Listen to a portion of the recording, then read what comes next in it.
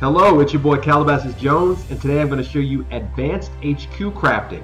So today's item is the Blue Spirit Rod, and I'm using that because my retainer, I'm upgrading their gear, and this is what they're eligible for.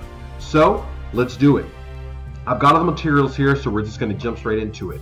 Now once you get to about level 65, 70, and as you can see here 80, you're going to have more abilities to use for crafting. For some people this can be confusion, but really it just means you can use your the skills you have to make the best items you want. Okay, so the first thing you want to do is use muscle memory to get that progress up as high as possible, and that's going to raise it. Now pay attention to your calculations over here because they're going to show what you have left. I've got 609 on basic synthesis. 762 and 609 is 1370. So that's going to be a little bit too high, so we're not going to do that. Now after you use muscle memory, you're going to go down to manipulation, a classic ability to do less wear on each step. Now we're going to move on to Prudent Touch, one of the most useful abilities in your whole tool shed. So we're going to get that going.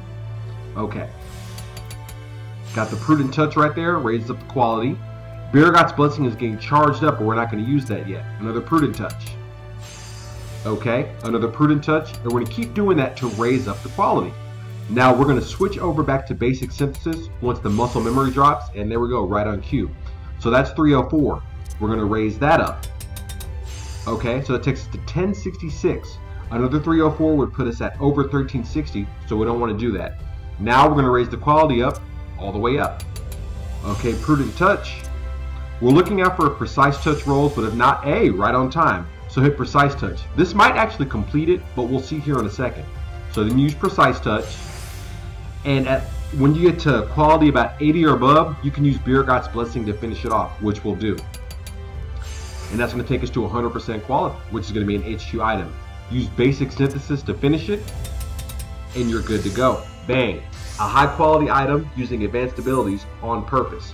So just to recap that, when you have these more advanced abilities, you're going to open up with muscle memory and then go to manipulation.